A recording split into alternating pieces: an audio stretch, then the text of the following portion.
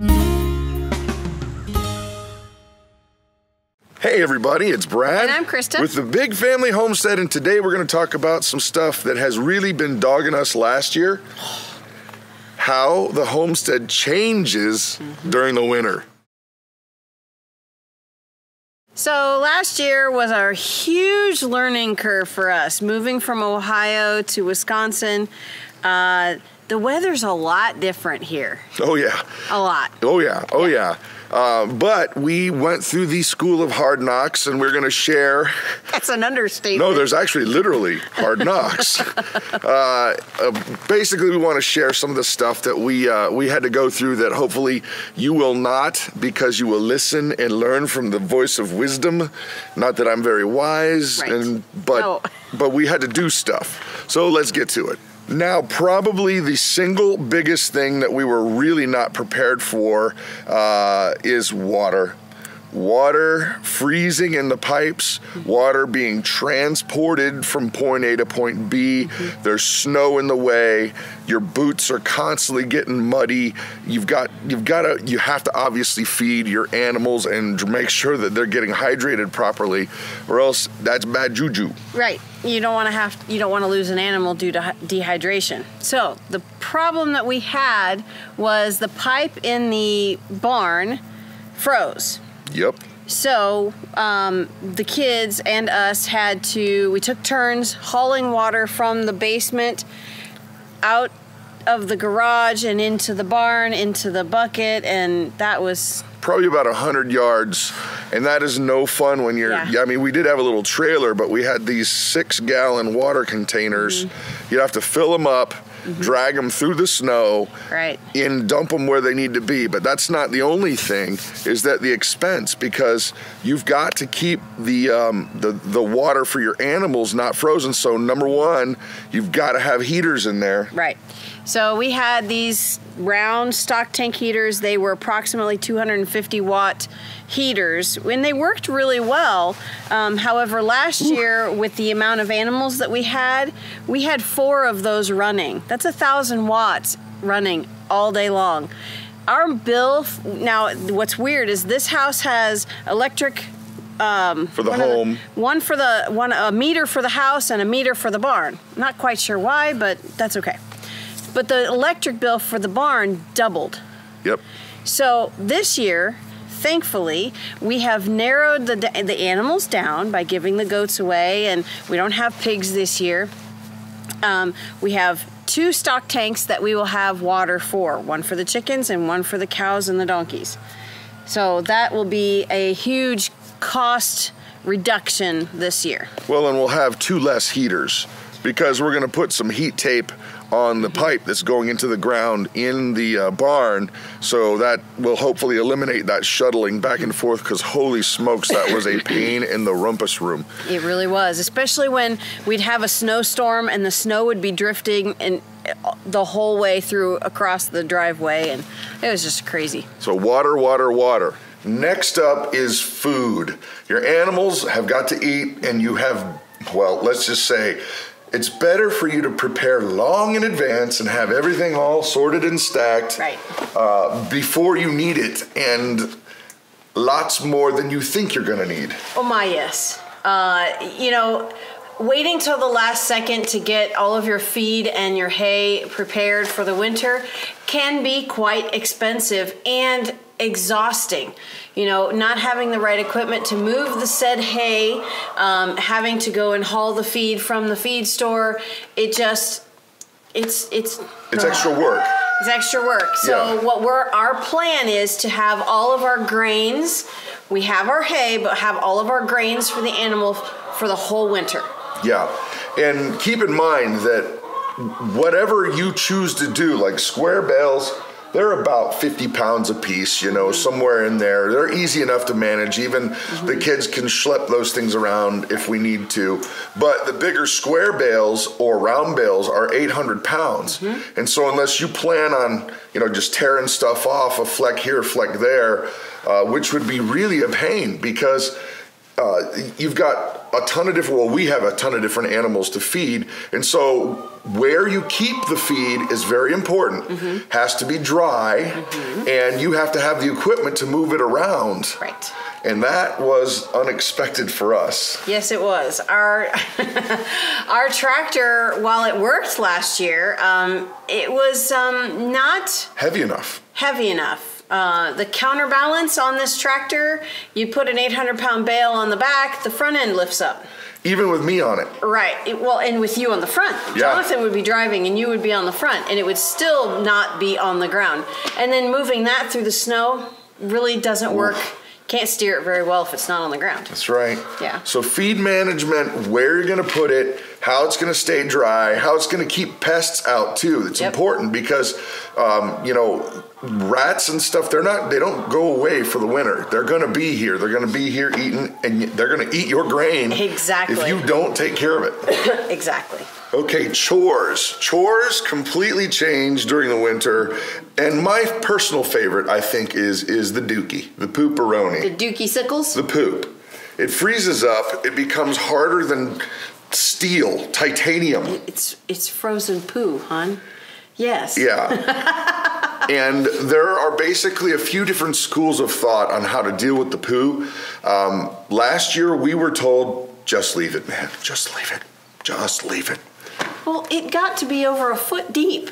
That's a lot of poo. That's a lot of poo, which is great for the garden. However, in the spring,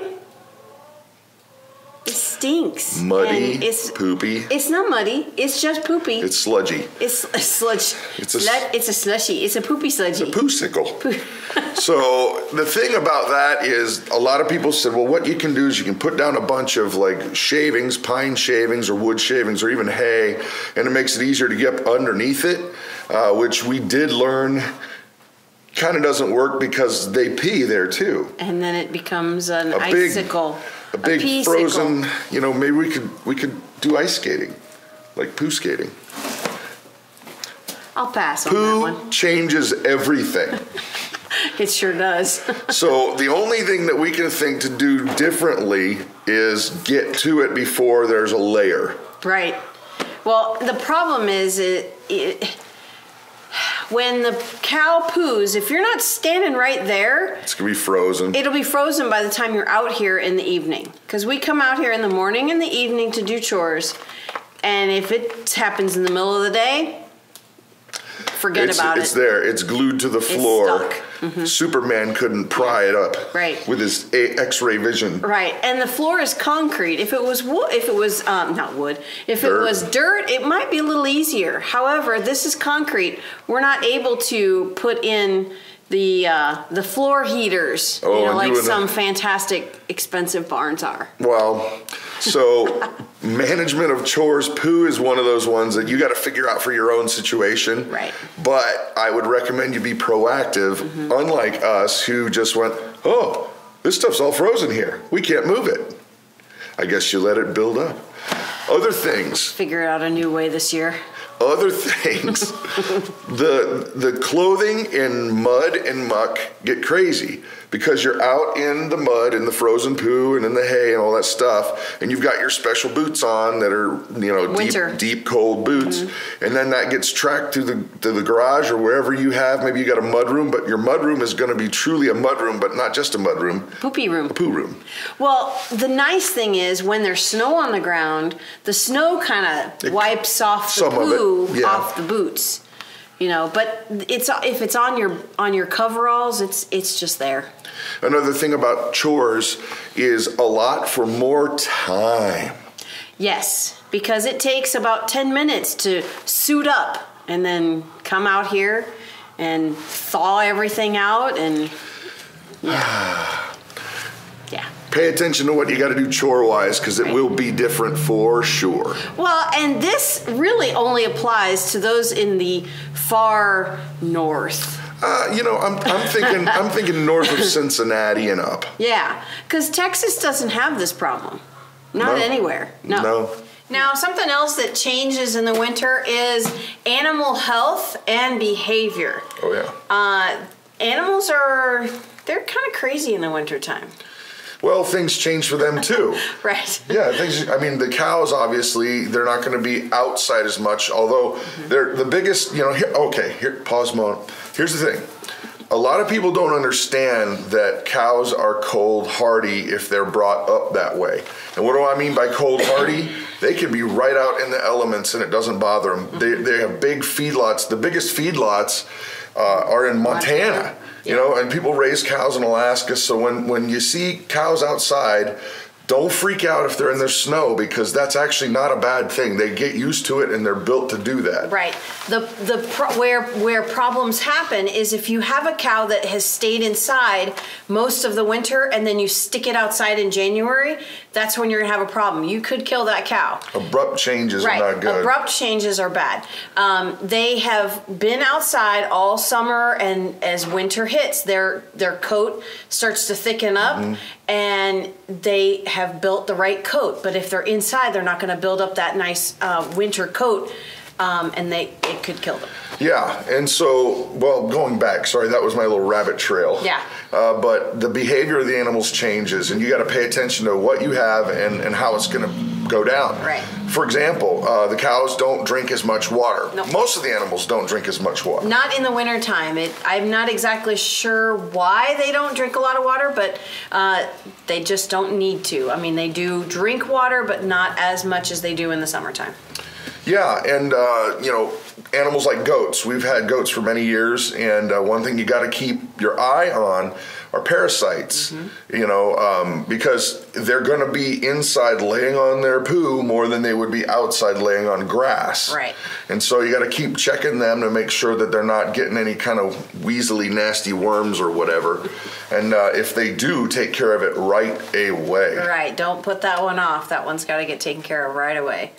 Something that we had an issue with in our barn, within the barn last year, was ringworm. Yep. Our cows had ringworm. Now, it wasn't.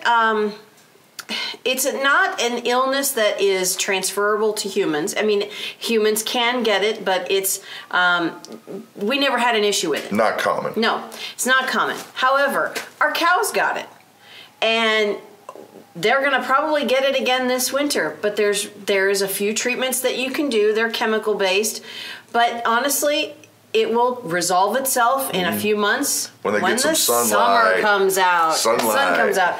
Right. So when summer hits, the ringworm goes away. And honestly, I've been told it never leaves your barn. It's always here. That's weird. It is really weird, but yeah. The reason they get it is because they're not getting enough sunlight because it's winter. Well, and we allow the animals to come into the barn whenever they want to. The door's always open, right. But then they still have an outside paddock. Right. And we just do that because when it's nice out, why would you keep them penned up? Right, exactly. The only time we'll close the door is at night, and if there's a bad storm coming. Yeah, if there's we'll close up the door and we'll yeah. keep them inside. So just be aware that your animal's behavior will change just like humans' behavior changes. Yep. Now, another way that life changes on the homestead has nothing to do with outside. Well, it could. It could. Yeah, it does have a lot to do with outside because there's lots of snow and cold weather and stuff to do. Nobody wants to be out in it. No, that's not true. There's fun things. But what I was going to get at actually is... Wait, what's fun things about outside in the snow? When we were dragging the kids around on the ATVs. That's fun, okay. Snowman, snowmobiling. Yeah, okay. Ice fishing. Yeah. The point is, your behavior is going to change. Yes. And so, yes, there are outdoor things, and there's a lot of that stuff that's really cool that you can get involved in. But you're inside a lot more than you would be. Yes. So, hobbies. Hobbies, yes. Let me get a show and tell. I am. Okay, so I started this blanket last year, and I'm gonna finish it this year. I'm gonna finish it. So my hobby is crocheting. Yeah. So. And I think I started to get into like model building, just models, But I think I really want to get into model trains. This is the first time that we've had a basement that I could actually have some room to put out an actual big like train set. Better clean the garage or the basement. I got that done. Anyway, the point is this, guys, that you are going to be inside a lot more, obviously, and if you're not proactive, like we were not proactive last year, you get cabin fever. Mm-hmm. Well, I was out, pretty much out for the count for what, 2 months? Oh, easy. My back was out. I couldn't do anything. So she actually got hurt. Yeah. And then so she was out, and yeah. And you get buggy if you're in here all the time. And since this house is not a small house, but it's not also a massive house. No. But the main living area for us is all right here in one vicinity. So unless you're in your bedroom, you're right here. So everybody's kind of on top of each other all the time. Pretty much. So hobbies can be your best friend. Mm-hmm. You don't have to pick things that are expensive, but pick something that's interesting to you. Like for me, the train set thing, I think would be super cool, and to make it like themed. I was thinking it would be really neat to make a historically accurate World War II kind of thing. That'd be cool. That would be really cool. Yeah. Have like, some town like Bastogne or something like that, and do it up correctly to scale. Yeah. Yeah. Grace really likes to do the hook rug projects, so we'll get one of those for her every month, and she really likes those. So. Just be aware, it's going to change. Your animals change, you change, everything changes, and it's good. It brings variety. Yeah. And also, you're going to need these things because you'll get buggy otherwise. Yeah. We should have a Lego train set. Yeah. Do tell. Well, the kids... Because I like Legos. Yeah, I know. The kids love to build Lego houses and Lego towns. They'll take over the dining room table, which is not a small table. It's an 8-foot long table. Yeah. And they will set up this little town on here, which really stinks because they can't keep it up for very long. Because it's dinner time usually, or they're having to do schoolwork and time to allot some of the basement. Exactly. Yeah. Time to make some of the basement a Legoland. Yeah. Anyway, hope that some of these things that we've gone through will benefit you so that you don't have to go through as many things as we did. Well, and if you have any ideas, please put them in the comments below. Give us some more hobby ideas because, you can only crochet so many koozies. Well, and let's just say that some viewer out there is going, you know what? I have a train set that I have not used in years. I can tell you there's one very, very grateful possible recipient. The little boy here, he would love that. Just saying. But anyway, also don't forget, guys, that all our social media links are down below. We're on all this stuff, and Instagram and Twitter and Facebook, and Claire does that for us because she's all techie. The kids are better at the social medias than we are. Yeah, I mean, I can still record music and video production with computers, but I don't like social media too much. No, not a fan. Anyway, it's down there. Mm-hmm. That's it for the day. I'm Brad. I'm Krista. You guys have an amazing and blessed day. We know your love of the winter is legendary, Claire. Yeah. So how would you say the winter affects you on the homestead? I'm so depressed. Don't like it?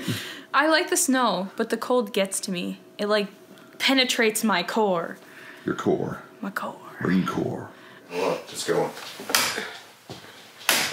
Woman, we're trying to make a video here. I don't care. I don't like the flies. She's killing the flies. I am. The flies are killing me. I am. So, how do you want to start the video? I think we just did. We already did the intro outside. Yeah, you're right. There's a fly.